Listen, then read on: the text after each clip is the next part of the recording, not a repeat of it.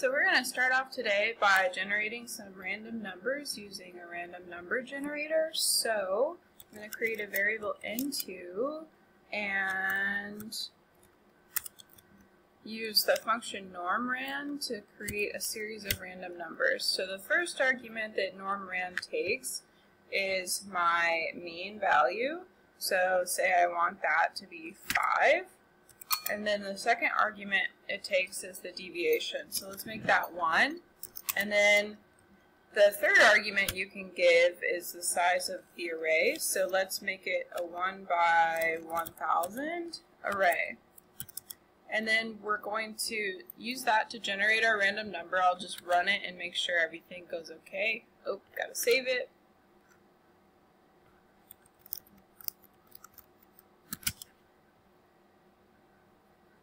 Okay, so now we have a 1 by 1000 array of random numbers, and we can open this up in a workspace and see that we have a bunch of random numbers kind of surrounding the number 5.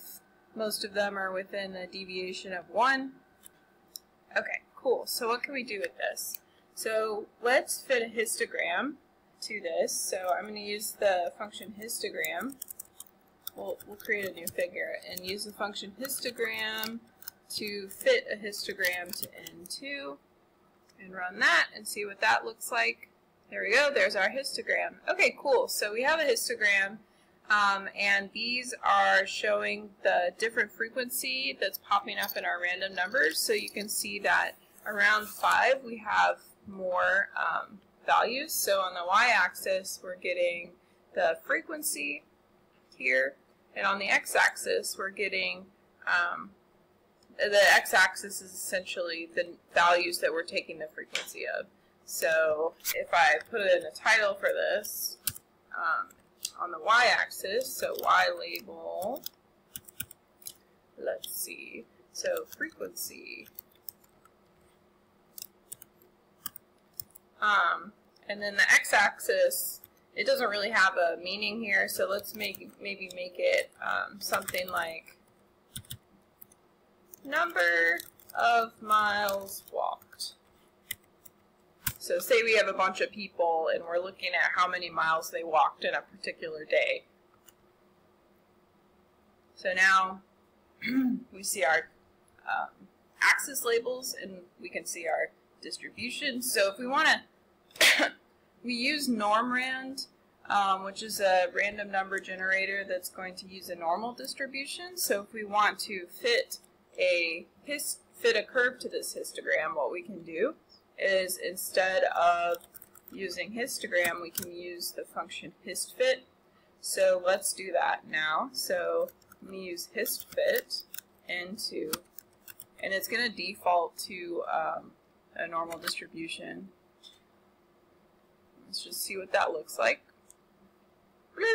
Okay, awesome. So now we have a curve that's associated with our values that we plotted earlier. So now we can use that curve to talk about the probability distribution, and we can make claims about how the data follows a normal distribution. I mean, it's kind of expected because we use the normal distribution to generate our random data, but if we're looking at like something like heights, like different people's heights in the United States maybe, we could fit a normal distribution to that sort of function.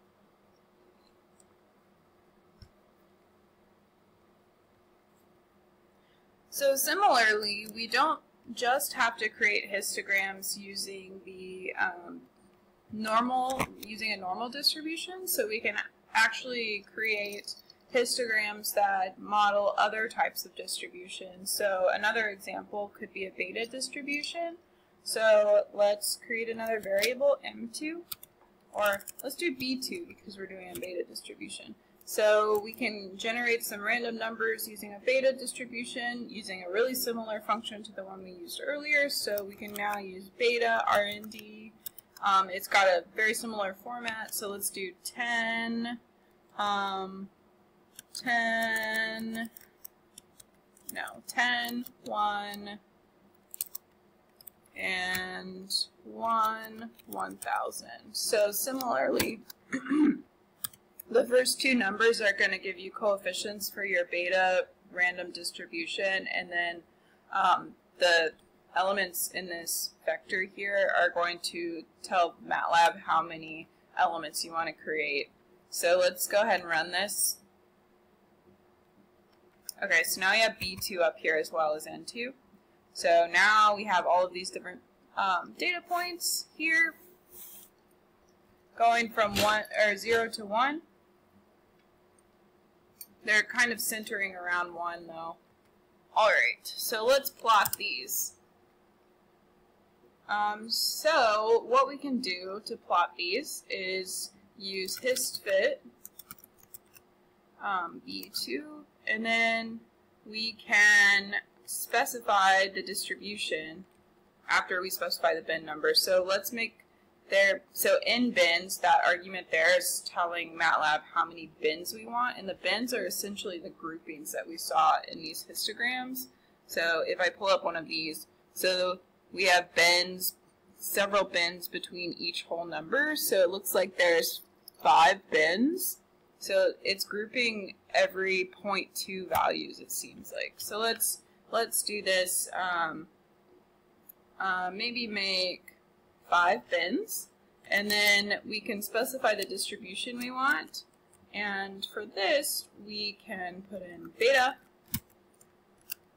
See if this comes up with something. Ah, here we are. So you can see here we're getting kind of a tail out from our curve. So this is a beta distribution. I think it makes a little bit more sense. Let's make another B2. So let's do B3, beta R&D, and then I can give more of a physical example for this that makes a little bit more sense than the one I just showed. Okay, histfit B3, 5, beta. Alright. I guess we probably want a new figure.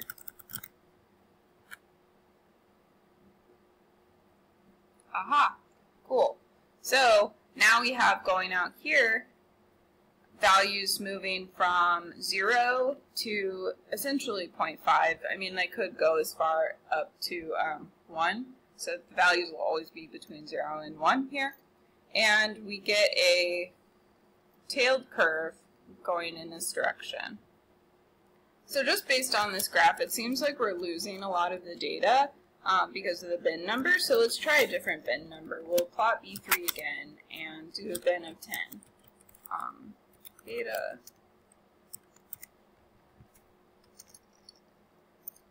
Ah, yeah, that looks a little bit better. Okay, cool. So looking at these values, what a beta function can describe in real life is something like, say, if we are taking an exam and there is a minimum time that people are taking, essentially spending on the exam, and then we kind of have a tailed distribution out towards the end. So it's not really a normal distribution, it could be a tailed distribution. So time it takes to complete a task usually follows a beta curve. Oh, sorry.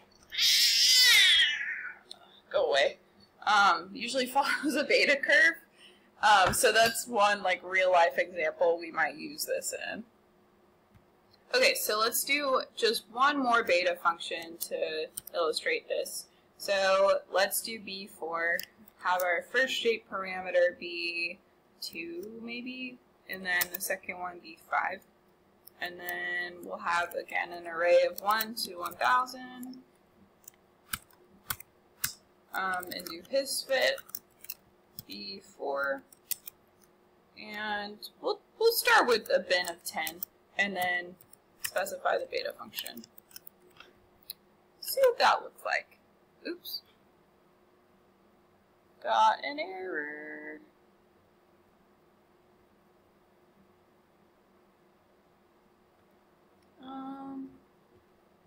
Oops, gotta generate my random numbers. So beta rand, okay, and then we'll fit that. So let's see what that looks like. It's a little bit nicer, so you can see the shape of the curve a little bit better now. And you can actually see that it does go from 0 to 1. So depending on what you choose for your first two arguments, your shape parameters and your beta random function, it'll change essentially the shape of your curve. I have a lot of plots open. Yeah, so that's how you can use the random number generator to create normal distributions and beta distributions. There are a lot of other ways to generate random numbers to follow different types of distributions. So if you're going to be using one of the other distribution types, then you can just look up how to generate those random numbers. And similarly, you can go into histfit, just like we did. And then if B4 is not going to follow these, but you can say like kernel is another option. Let's just try this. I don't think the fit will be great, but we'll just look at it. Okay, yeah, that's not beautiful, but whatever. So if you actually have data that fit the kernel distribution, and then there's a bunch of other types of distributions that you could look at. We're not going to go into all of those, but if you're taking a lot of statistics courses, it could be useful to use this type of function.